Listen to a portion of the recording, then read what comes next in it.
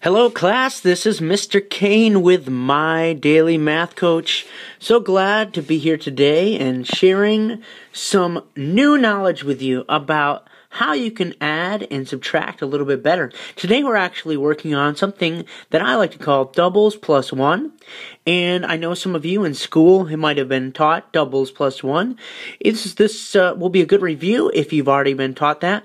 And if not, this is a great trick. So let me teach you doubles plus one.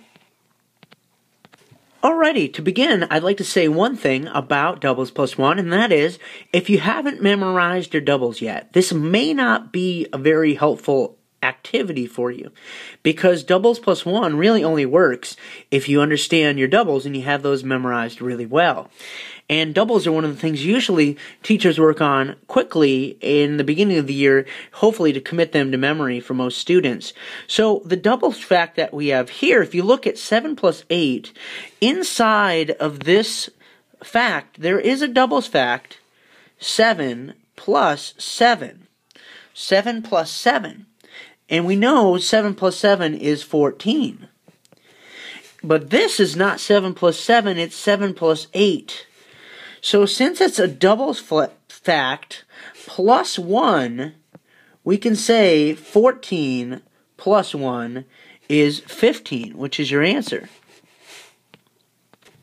Okay, we have 6 plus 5. 6 plus 5. Can you figure out what doubles fact is hidden inside of this problem? If you said 5 plus 5, you're right. This is 5 plus 5 plus 1. Because we know 5 plus 5 is 10, then 10 plus 1 will give us the answer, which is 11. That's why we call this doubles plus 1.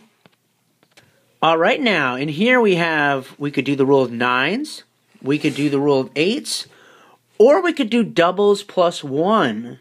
Doubles plus 1. So what is the doubles fact that's hidden inside of this problem? See if you can think for a second about what that might be. If you thought 8 plus 8, you are absolutely correct. See, 8 plus 8 plus 1, because we're adding 8 plus 9, would be doubles plus 1. So 8 plus 8, we know, is 16. So 16 plus 1 is 17. 17 would be your answer to this problem, doubles plus 1. And the last one we'll practice today is 8 plus 7. We can use the rule of 8 since we are adding an 8. Or we could use doubles plus 1. You see, there's more than one way to solve it. Or we could use a number line, we could use a hundreds chart. There's a lot of different strategies here that we can use. So, what is the doubles fact that's hidden inside of 8 plus 7? Well, if you thought that the doubles fact inside of 8 plus 7 was 7 plus 7, then you are right, 7 plus 7. And then since this is 8, we can say plus 1. So 7 plus 7 is 14, and 14 plus 1 gives you your answer, which is 15. 15 is your answer. So doubles plus 1 can be used. Again, if you've memorized your doubles, this of course is a lot easier, but it's a good strategy to use and it might be helpful for you.